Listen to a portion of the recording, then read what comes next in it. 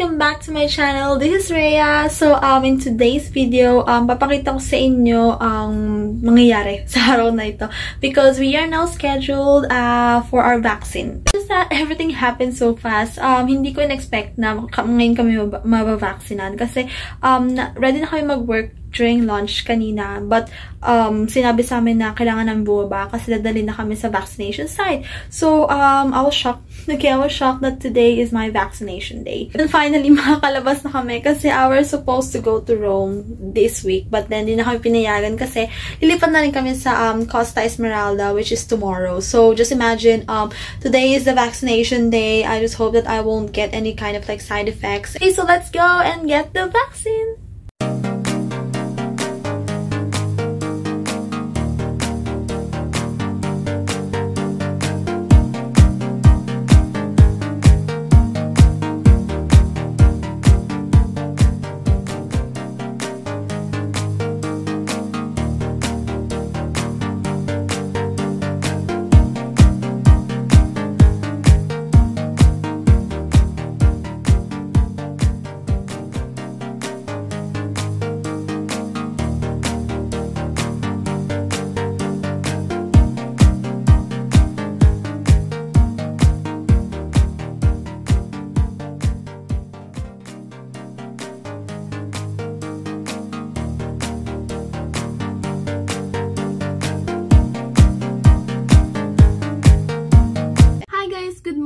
So, second day of being vaccinated. Well, I was feeling like a little bit heaviness dun sa arm ko saan ako na-injectionan. Well, dun kasi ako sa right side nagpa-inject, which is I don't know why. Dapat sa kaliwa, which is I did a dumb thing. So anyway, aside from, you know, heaviness dun sa arm, I'm happy na, aside from that, like, sleepiness, yun yung isa pang side effects, like, super antok ako lagi. So, gusto ko na matulog, and parang feeling ko super pagod ako. So, aside from that, no fever, no coughing, no headache, so I'm really glad for that.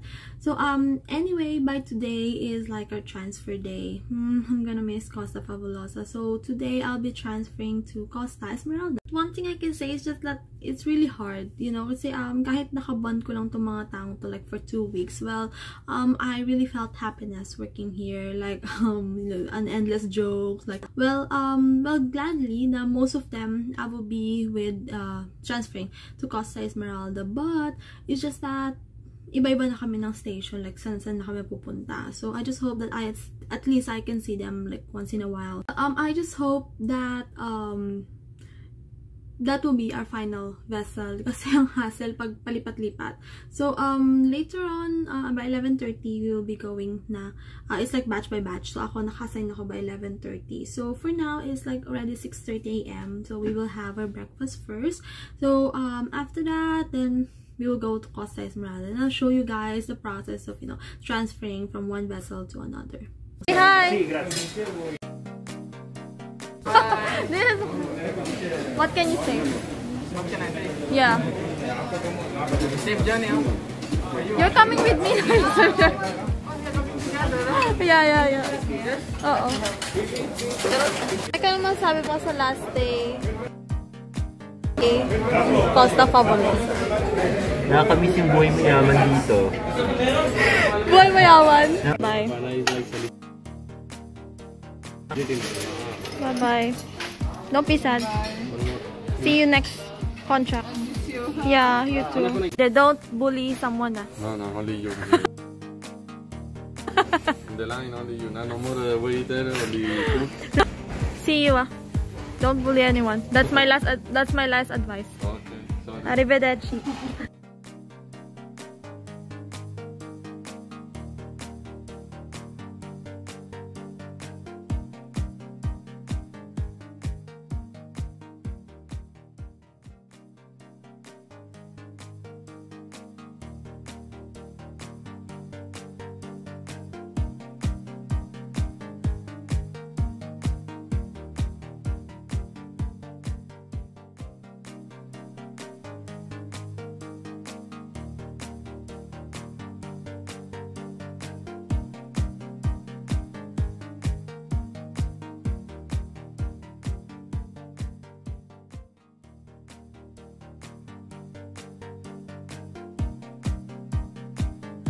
Ito naman po, nawawala na naman kami.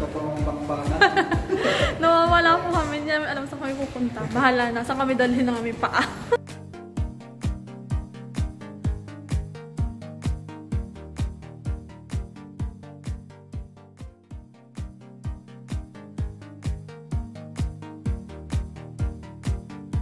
Alright, you guys. Okay, so right now we finished all of our tasks.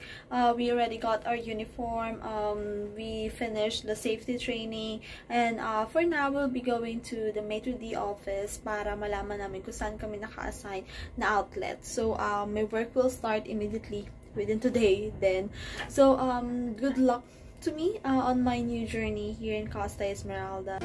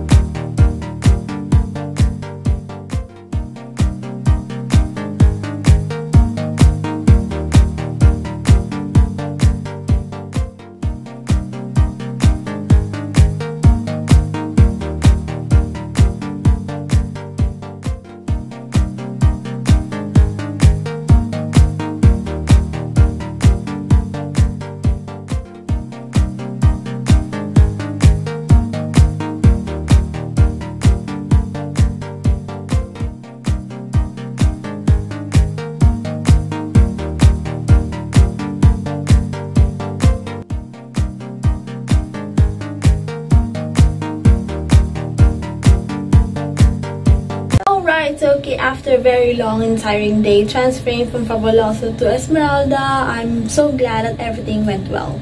Okay, so first day here in Esmeralda, well, everything went well. It turns out na okay naman pala siya.